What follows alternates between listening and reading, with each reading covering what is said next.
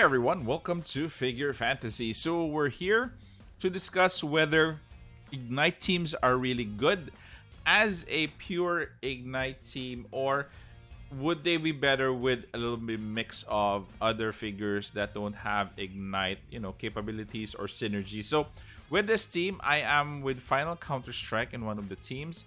I think I'm at level 5, which I'm using Galatea team. So for this team, we have a non-Ignite member, which is Ayane.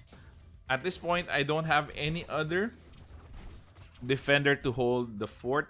I have Sanada, of course, but he's not built yet for this type of action. So I have to be contented with Ayane. So going back to Ignite teams, they are mainly good as support, especially for damages, especially for mobs built mobs like these wherein you have to take a lot of them down. Ignite teams are very handy, but definitely you'll be needing other figures that are not part of the Ignite team. So Ayane is one again of the examples. We'll discuss more later about the possible Ignite teams and some of the possible additions that you could add to your Ignite teams to make them more viable in this playing environment. So again, as you see there, I'm defeated, but again, your Ignite teams are kind of weak because they belong to Galatea, and Galatea doesn't have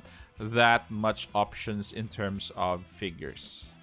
Okay, so going back to your Ignite team, again, you have to mix and match with non-Ignite figures. Like for example, you can use Erixia. She has no synergy with Ignite, but definitely she'll keep your team alive.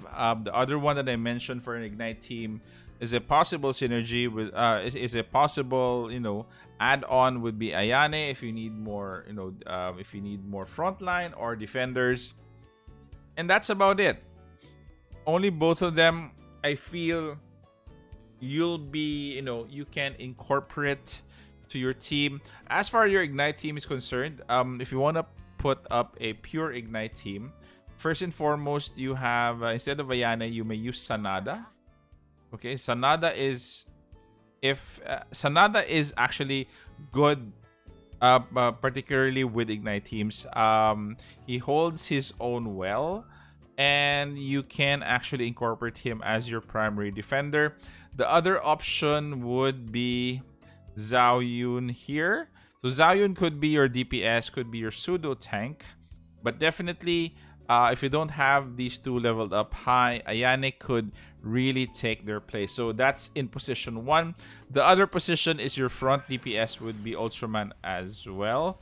If you guys don't have him, the option for him would definitely be only Zhao Yun. Again, if you haven't had Ultraman before, then Zhao Yun would really take his place again, because Zhao Yun has a synergy with Ignite due to his adornment, and you don't have any other Vanguard DPS here to take their place. So you'll have to be contented with Ultraman or Zhao Yun.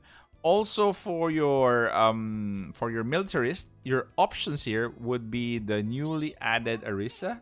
Arisa is actually very good, especially if you are facing up a big boss. The other option for her, if you don't have her, is not him, is Lubu. Lubu is a fantastic option.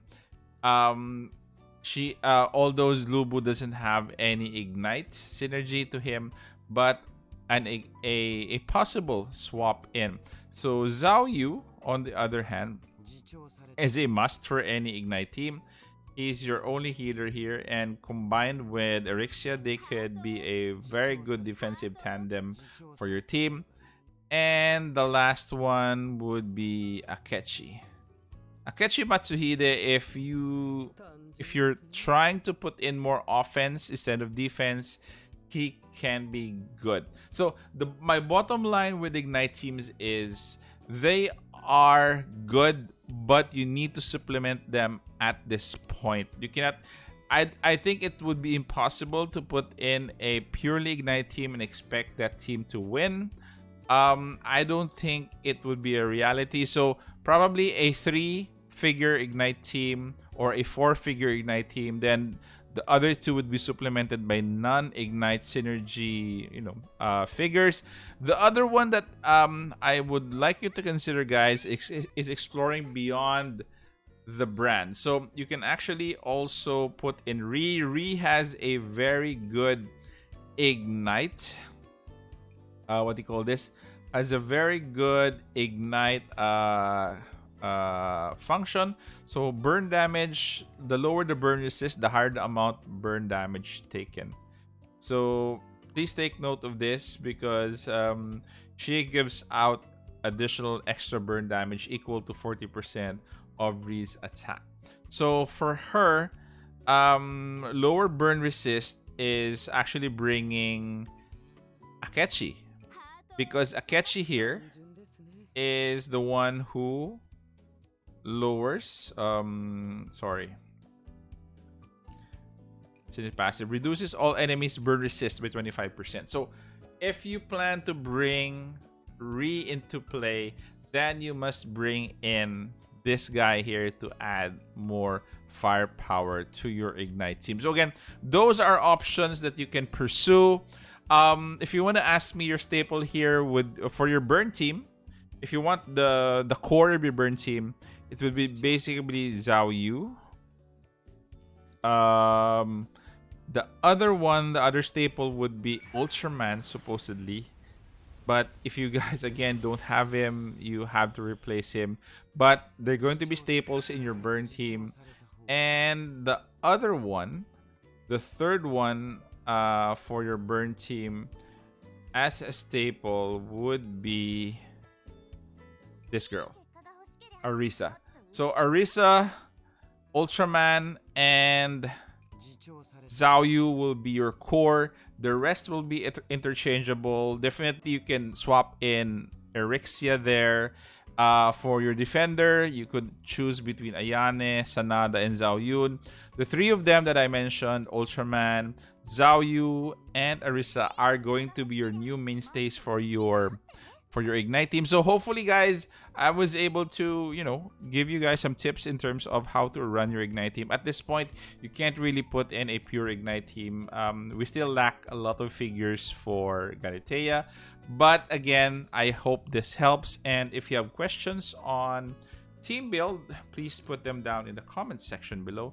Thank you guys for staying this far. Take care. Stay safe. This is the Warden, and I'm out of here.